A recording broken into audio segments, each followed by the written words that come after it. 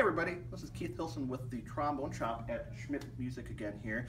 Just happened to be doing a little bit of maintenance on one of our horns here with a Thayer valve, and thought it might be a good opportunity to just take a minute and show everybody what's going on with the Thayer valve. You know, for a lot of us, we've never had a chance to actually dig into the horn at all. We understand the theory of what's going on with the Thayer valve, but what's it actually looking like inside?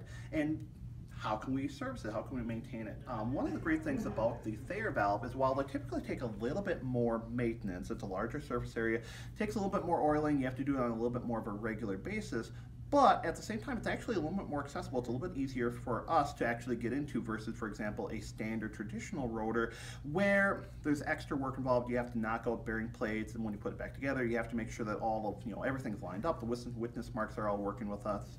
So in certain respect, the Thayer valves, axial flow valves, are actually a little bit easier to maintain in that respect. So I thought, just take a moment, take a video here while I'm pulling this one apart here so you can just see a little bit what that looks like and what's going on inside here. So with all of our Thayer valve horns, what we're going to have is we're going to have all of these attachments here that are going to allow us to remove this section right here from the rest of the horn. With the Thayer valve, this whole unit right here with all our tubes here, and this whole section needs to lift right out to give us access to the valve here. So first thing we're going to do is we're going to remove our two tuning slides here, okay, like so. Like so. A lot of times when you're pulling the tubes out, obviously you're going to get a little bit extra pressure there, so by pressing down the valve you're going to release some of that, make it a little bit easier, avoid that vacuum there. Now the next thing I'm going to do is I'm going to remove the bell section here. So we're just going to take here like so, and there we go, here like so, and carefully holding on here because once we remove that, the whole bell section is going to come right off. That leaves us with this component here. So now with this here, we still have these connections here attached here. We need to take these off as well, which is why they're also threaded. And we're going to go like so, and like so there. Perfect. Now the one other thing we have to do is we have the linkage right here.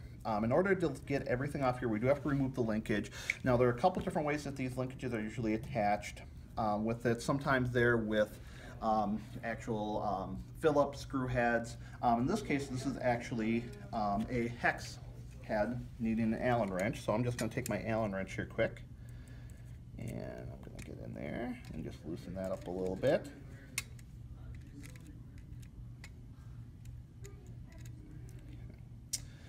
Good. And it's nice. One of the things we try to do with the shop here is obviously have a set of tools, and a lot of players will have, especially with, for example, with the axial flow valves, they'll make sure that they have a set of Allen wrenches with it, a set of micro screwdrivers, or the what they call like the eyeglass screwdrivers are not a bad idea either, because some of these are rather small components. Like that, good. And we're going to let that come right up there like so here. And now the last component here is the collar. We have this threaded collar right here that just comes right off of here. Good, and we're going to carefully unthread that. Good. In theory now, we should just be able to carefully give this just a little bit of a twist here. Yep, and the valve comes right apart here. So we can see, so if you've never had a chance to check out the axial flow valve at all before, you can see it.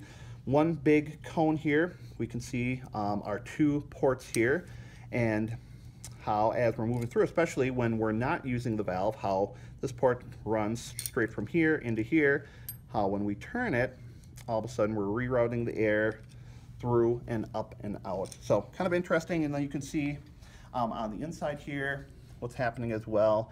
In most cases, the valves are supported by the stem up on top, and there is a little bit of a wear surface on the bottom of this cone. This is one of the things, for example, with the Bach infinity valve. What they've done here on the bottom of the casing where this sits in there, there is actually a ball bearing system in there. The bearing on there, it sits, and it prevents a little bit of that wear on this. With all of the innovations, the design here, taking more care in terms of the designing of the casing of itself, of the valve. You know, a lot of the old issues they used to have with the Thayer valves in the early days of its inception have been avoided. We don't have to run into a lot of that, but a little bit of careful maintenance will help with that, help avoid a lot of that extra wear and tear. So taking apart the valve, again, really easy. In this case, I was actually taking apart because the valve was a little bit frozen up, and I was having trouble. I wasn't getting the oil quite where it needed to be. So doing this sometimes can help to get in some of those surface areas that you just can't get to otherwise. And then putting it back together is the same process, just reversed. Biggest thing is just making sure when you're initially putting it in, watching all of your attachment points here, making sure that everything is lining up just so. And again, what's nice about it is that because we have these attachment points here, we can make sure that the valve is coming right back to where it needs to be. Everything lines up, so we don't have to worry about witness marks as much as with the, again, the traditional rotors, etc. So just a little bit of quick video here. Thought you'd like to see this. If you like this, please subscribe to our videos, subscribe to our blog posts off of the Trombone Shop website, www.shoptrombones.com.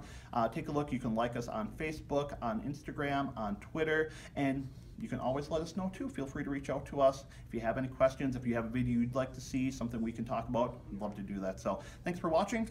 Talk to you soon.